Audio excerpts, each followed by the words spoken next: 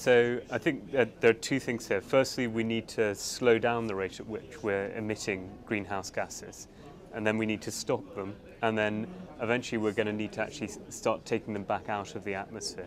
And each of those steps, the slowing down, the stopping, the reversing, it's going to take a huge amount of capital and effort to achieve. So it's going to be a very tall order to do, but the longer we leave it, the more slowly we reduce emissions and bring ourselves to a point of zero emissions, the more work we're going to have to do to take carbon dioxide out of the atmosphere, and that's going to be a very expensive thing to do. So the longer we leave it, the more expensive it's going to get. So geoengineering has many, the question has many dimensions. So feasible, some people would just look at the technical question there, can it actually be done? But it's a lot more than just can it physically be done, it's also can it socially be done, ethically. Is it possible to coordinate it, because this would require international coordination.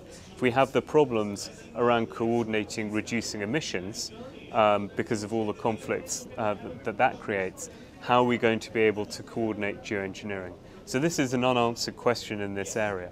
Also, it's important to understand that geoengineering is a term that covers the entire field. So there are a huge range of different proposed techniques, and they're each going to have different kinds of challenges as to what can be done. So are they feasible? Some of them we know would work technically, but we don't yet understand how they could be made to work socially.